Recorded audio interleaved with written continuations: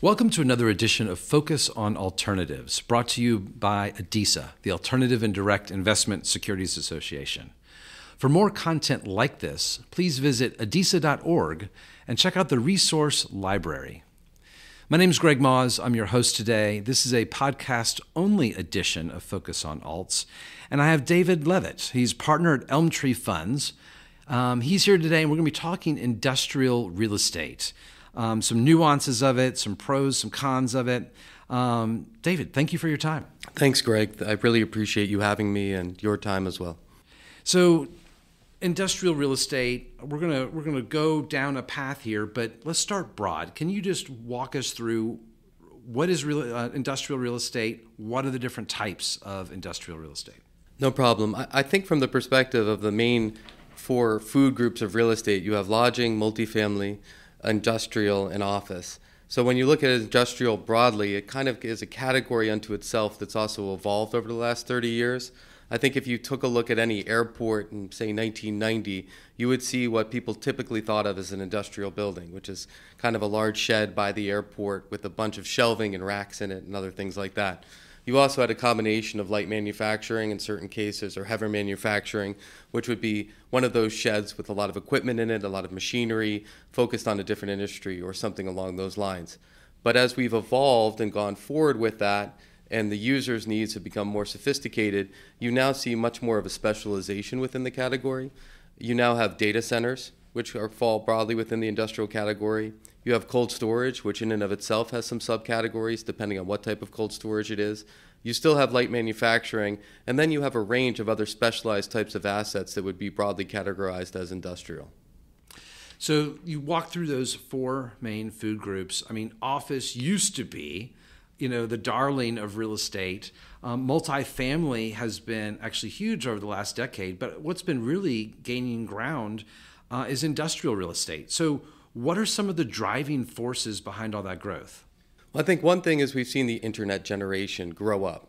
So you now have almost two generations of consumers that have grown up accustomed to ordering things on their phone, ordering things through their computer, getting things delivered to their home. So while you still have the traditional brick and mortar, you also have this extreme growth of consumers in their 20s and 30s who are very accustomed to ordering everything from groceries to TVs, to anything you can imagine online. And obviously there's very large e-commerce retailers. I think that's the central driving force that's led to this expansion, not just from Amazon or Walmart, but all across the retail spectrum. If you go to your local Home Depot or you stop at any type of strip mall, you'll see the parking spaces that are marked for pickup or something like that. You walk into a store and you see a shelf on the right that says for pickup. So it's also the merger and blend of that last mile delivery of people who are just used to ordering things online without a tangible asset. I think at the same time as well, you initially saw with data centers the growth of the internet, obviously in the 90s, which had a demand for capacity. And now you're seeing kind of another explosion of data centers that's being driven by quantum computing and artificial intelligence needs, and those kind of needs as well. Cold storage has also developed as an asset class unto itself, which has been driven by online grocery ordering and the expectation that people, again, can order things, food, whatever else, that gets to their home in an hour or less or 2 hours or less. So those are really the broad categories that are driving it. I think there's a larger secular trend as well to what we call reshoring, which is post-COVID, bringing back certain parts of the supply chain within the continental United States, both for security of the supply chain and dependability. I think a lot of lessons have been learned with different kinds of global events that has led more U.S. retailers and manufacturers to look to bringing things back to the United States. I think another kind of category of it that's been very interesting is that for the first time in 20 years, Mexico outpaced China in terms of U.S. exports last year. So you're also seeing along the southern border, Texas, Arizona, states such as that, a real outgrowth of logistics facilities that are intended to accommodate those imports that are now coming from Mexico. Wow, lots of positive drivers there, and I don't see many of those trends changing anytime soon.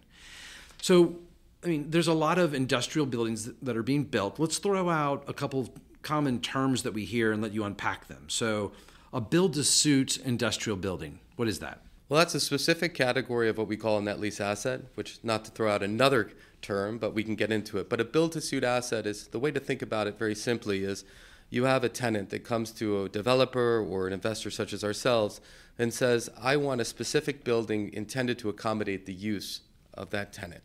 So if you are, let's say, a auto battery manufacturer and you're working with EV cars, there are certain things that you need within your facility to otherwise accommodate your operations, whether it's the slab, which is the foundation of the building, having to accommodate certain loads or weights, whether it is the number of dock doors, which is what you see in these facilities when you drive by, you fly over them, where the big rigs pull up. There are very specific needs and requirements that tenants may have to do that. So when you have a built-to-suit asset, that's exactly what it is. Imagine a custom asset that is built specific to the needs of a tenant. Okay, and then, that tenant has it built and then owns it, or do they sometimes lease it? Well, traditionally, built-to-suit is used in the context of triple net lease, and that's where it's been. So it's a combination of, one, funding the build-out and development of the asset itself in combination with a long-term net lease to that tenant.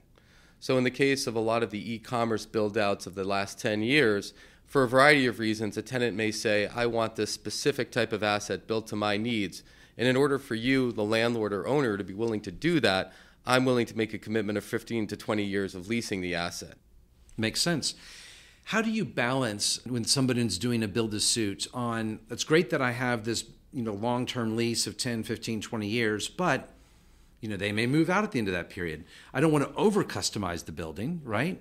So how do you balance that in the development? Or is that even possible? Well, I think the first thing you do is you do a lot of analysis around the mission criticality of the asset itself and the operations. So these assets are not being built for 10 or 20 years. They're generational assets. And there are a lot of lessons to be learned in the evolution of the asset class itself.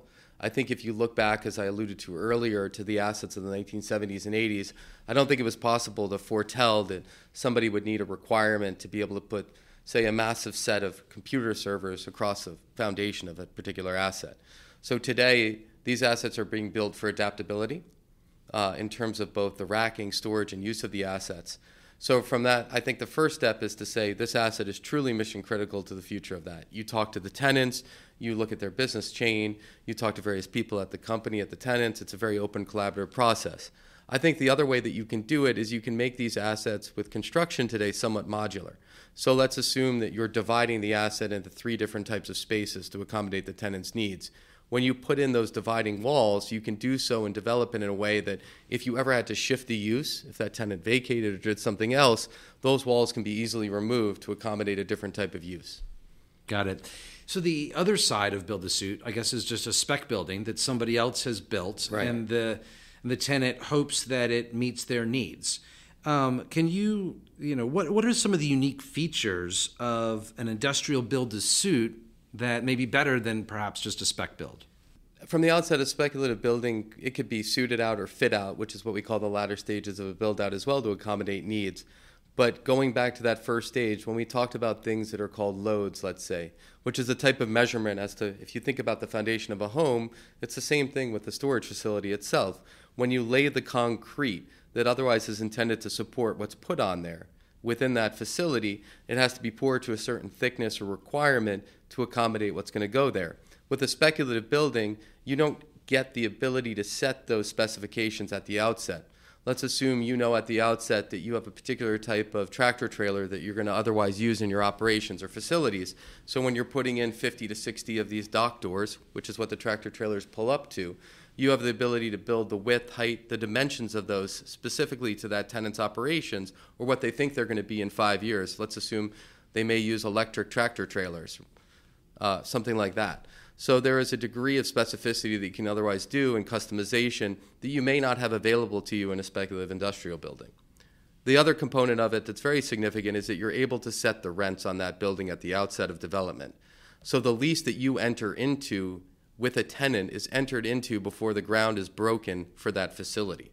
So you know the rents as a tenant and as an owner at the outset of the particular project. So you have certainty from a financial accounting, treasury, and other standpoint as a tenant as to what you're going to pay over that period of time.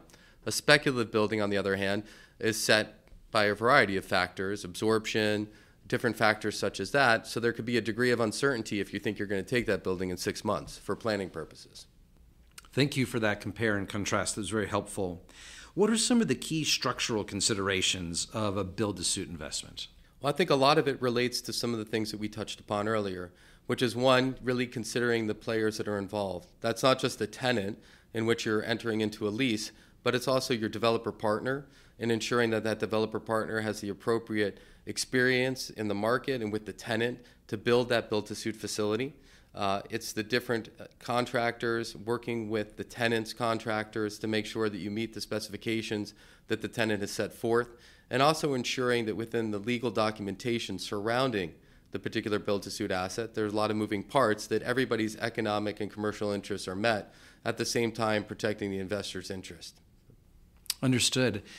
You know, the financial advisors out there, their clients, why should they consider industrial assets as an investment? I think industrial assets have proven, particularly through this cycle, to be very durable. I think that in comparable classes of real estate, it's been shown that really the valuation hits and the attendant financing and other types of obstacles that certain other asset classes may have encountered have not been encountered in the industrial kind of area. You've seen a continuing demand across the spectrum from tenants and developers otherwise for these assets. I think specific to an industrial build-to-suit asset is that you're getting almost the equivalent of a fixed income product if you think about it. So if you look at a comparable yield basis to say what the tenant's corporate bonds are trading at, and you look at a 15 to 20-year lease that's generating a yield higher than that, that can be very attractive on a risk-return basis for investors. And you have that lease, which is really ironclad and is going to run through. So if the tenant vacates, just to be clear, they typically have to still pay rent. So for that 15 to 20-year period. Makes a lot of sense. Bond alternative, inflation hedges. Exactly. In those leases, you can do rent bumps that give that added income over time. I think as an inflation hedge, which is a great point that you raise, in a triple net lease, operating expenses are borne by the tenant. So if you look at the different facets of maintaining a facility as well, and you look at the cost of labor and materials in an inflationary environment, you're also gaining that hedge because those expenses are being shifted to the tenant who's taking on that. And to your other very good point, the leases often contain set rental escalators on an annual basis, 2 or 3%. So you also have that built-in hedge as well. Great. Well, clearly industrial has been a core food group, and it looks like it's going to be a strong investment performer for years to come. So, David, thank you for taking the time to speak with us today. Well, thank you, Greg, for having me. I very appreciate it, and thank you to ADISA as well. And thank you for listening to another edition of Focus on Alternatives. Again, for more information like this, please visit adisa.org. Thank you.